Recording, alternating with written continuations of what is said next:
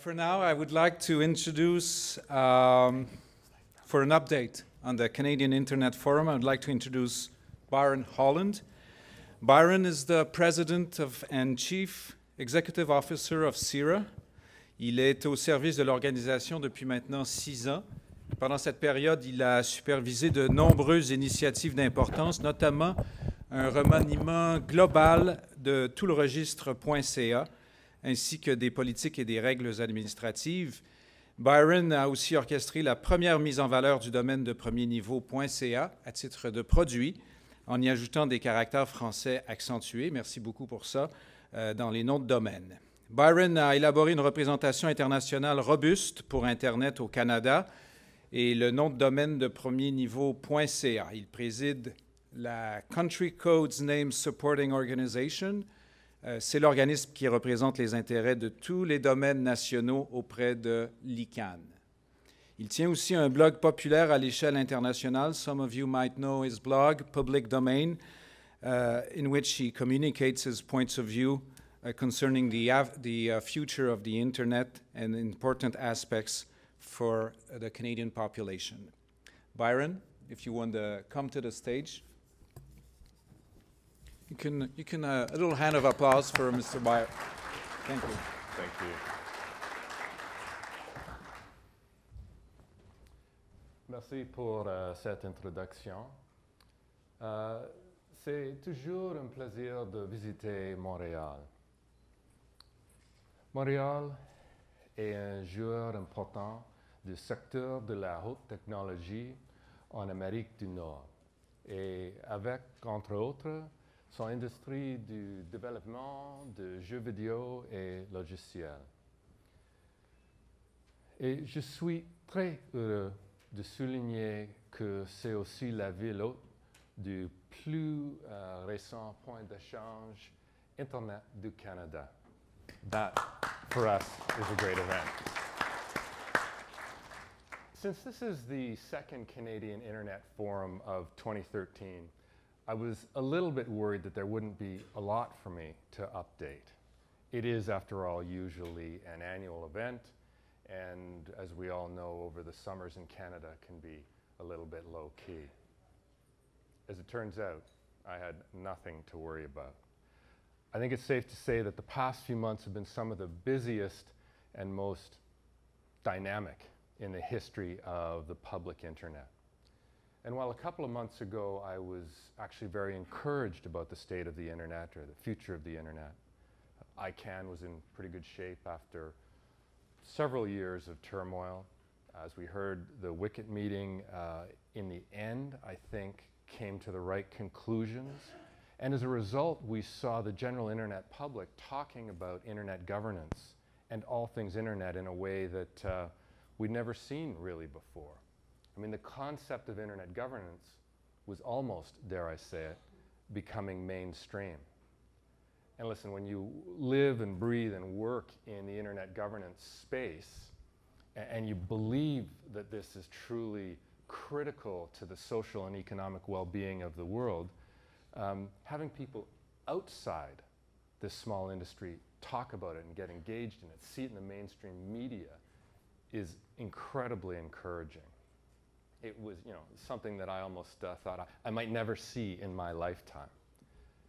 But then, wham, we get the revelation that the American government, through the PRISM program, has been monitoring the internet traffic coming and going from the United States. And as a Canadian organization with the responsibility for managing significant components of the internet, we were concerned with the revelation that much of the world's internet communications are under one jurisdiction's surveillance. And let's not kid ourselves. Those of us in the internet space are certainly aware that various regimes, and certainly the Americans, are surveilling internet traffic. But I think it's the breadth, the depth, the lack of transparent, independent judicial oversight over those programs that was really what was so breathtaking for all of us in and around and concerned about the space. And certainly, you know, if you use the social media networking sites like Facebook and Twitter, Your information there is also stored on a server south of the border, most likely. So Canadians are really impacted, and I would argue probably more than most any other state in the world, are really impacted by the NSA's, or National Security Agency's, Internet Monitoring Program. And it does matter. I'd like to point out two key points before I go much further. First, obviously the Canadian government, as all governments, operate an online surveillance program. But as a nation, we don't believe we have a program with the breadth and depth, certainly, that we've seen south of the border, like PRISM. Although, as we've heard today, you know, facts on that are literally changing as we speak. But secondly, and this is a point that I think often gets missed in these types of discussions, and that's that the government has a right and a responsibility to protect its citizens, all governments. And surveillance has always been one of the tools in a government's tool bag to protect its citizens.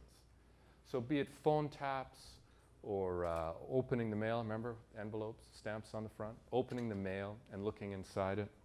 Surveillance has been around a very long time. And we as a society accept it in free and democratic nations because the authorities can't do it without some sort of judicial or independent oversight. And that's the fair balance. That's the compromise that we make between privacy and security, normally. And that's where the surveillance activities of the NSA may differ, I think likely differ. The PRISM program, from what we know, certainly operates with minimal judicial oversight, and I think we can definitely say without any transparent oversight. So I say that this matters to Canadians for a couple of reasons. First is really the macro reason. And as Paul Brigner mentioned this morning in his talk about international internet governance, the ITU's wicket last December in Dubai was a really important event. Most, actually all of what we would consider the democratic nations of the world banded together to ensure that the ITU was not able to materially extend its oversight into the internet governance space. I was at that conference, and I heard firsthand the American delegation defend the current governance system. And I personally know most of the people in that delegation and in the internet governance space for the US government. And I believe that they truly believe in what they were saying at that point. That's simply my opinion. But really what they were getting behind and strongly supporting was the multi-stakeholder governance model.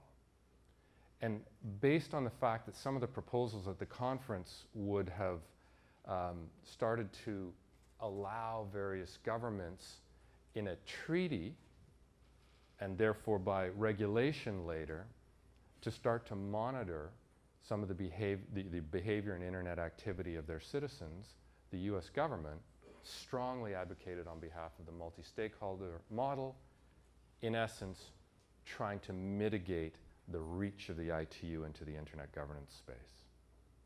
The proposals, they argued, called for a system that could enable countries which do not have a strong tradition of human rights or democracy to put in place regimes, regulatory regimes, based on treaties, programs that would enable significant online surveillance for those kinds of regimes. And that would be treaty-based and regulation supported. So think about that. 10 months ago, the United States was leading the so-called free world or democratic nations to block an international treaty based on the fact that it could enable governments to monitor their citizens on the internet. Not solely, but in part. That was part of the argument. It formed a major part of their argument to maintain the multi-stakeholder model, a system that at the time we certainly thought is a key part of ensuring that open and free internet. And yet, it's the same government that turns out is monitoring almost all in and outbound internet traffic transiting its borders, which, given the distributed nature of the internet, means much of the global internet traffic. I think we could ask ourselves, has the US government negated one of the most important and strongest arguments for maintaining the current system of internet governance? They may have. I think it's an open question right now, the kind of question that we want to have discussion about today. And keep in mind, this is also the governance structure that's put 2.5 billion people online in the last decade or slightly over. And the internet governance system that we thought was about to put the next 2.5 billion people online and offer all of those people the social and economic benefits that those of us who are currently online have already received. And I think, of course, that with these revelations, we've opened the door, at least, or we've helped open the door to criticism and attacks on our current governance model, the multi-stakeholder model. But I think there's another reason to be concerned about internet surveillance. Well, there are a number, but another. And it's a lot simpler than the esoteric world of global internet governance. It's just one word, in fact. Privacy. Privé. Chez nous, nous mettons des rideaux à nos fenêtres. There's a reason we have curtains on our windows. Pour la même raison, nous utilisons des mots de passe pour protéger nos informations privées en ligne. Nous avons tout le droit à notre vie privée. Et la surveillance en ligne affecte ce droit. In August, we conducted a survey with Canadians about online surveillance. And I have to tell you, we were somewhat surprised by the response that we received. In fact, half of Canadians, almost half of Canadians, believe it's acceptable for governments to monitor their email and online activities in some circumstances. And when those circumstances include, and quote, preventing terrorist attacks, it rises to 77%. Over 3/4 of Canadians are okay with the government monitoring our online activity as long as it's tied to the interests of national security. Who finds that number surprising? I do. So interestingly, just from what I can see, it's probably representative of what we saw here in the study. But let me tell you why I find it surprising. For one reason, again, at a macro level, I think for many decades, we in the West vilified authoritarian regimes that would use tactics like surveillance in all of its forms without any kind of judicial oversight or warrant or anything like that. Think of the names that are on that list. The Stasi from East Germany, the KGB from Russia, Communist Party in China. And little over a generation ago, we in the West were literally willing to go to war, albeit a Cold War, but a war nonetheless, at least in part, over the degree of state control, or the degree of state control that these regimes had over their citizens. And yet today, half of us seem okay with our regimes monitoring us online, our behavior online, our emails, our personal correspondence online. And since we released this information, or this research paper, which is available online, or at our website, CIRA.ca, I've been asked numerous times about it, and often I get the, what I would call the old chestnut, well, if you've got nothing to hide, it's fine. What's the problem, right? And I think there's many problems with that particular argument. But one of them is, well, you know what? Maybe from time to time there are things that we should hide, or at least we don't necessarily want to share. So okay, three-quarters of us are fine with governments monitoring our online activities, as long as they're to prevent terrorism. Now, I could use a number of examples why I think that potentially this is a debate that needs to be had in the open, and why this can be a problem. But at least let me lead with this one. Let me ask you a question. Since this is the word that gets used the most, what's terrorism? Name a terrorist organization. Al-Qaeda? Definitely. What about the African National Congress, the ANC? Probably wouldn't say that was one today, but Nelson Mandela was jailed for 27 years for his activities related to the ANC. Now in 2013, I'd probably be highly suspect of anybody who calls the ANC a terrorist organization, but back at its outset, certainly many people were. How about the Occupy movement, environmental movements? Maybe not so much. We just celebrated 50 years of the civil rights movement. What about Martin Luther King? Was he a terrorist at the time? I imagine most of us, hopefully all of us, would say no.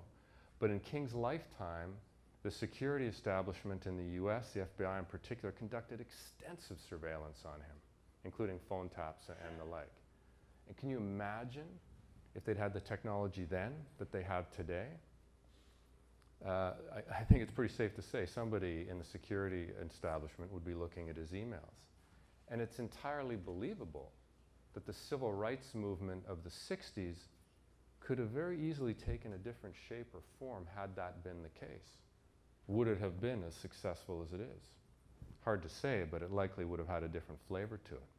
And this could have, I just use that as an example. It's not about rights movements, but you could certainly apply it to the union movement or something more current, perhaps the gay and lesbian rights movement that we currently have in the popular media. And my point here is twofold. First, times change. Political movements that at one time may have seemed like they were really pushing the margins of law can become very mainstream. And second, I think that pushing the boundaries, but not crossing, legal boundaries, but not crossing, can be healthy to a democracy. It creates that creative tension, that creative friction that helps us build a vibrant, open, transparent democracy.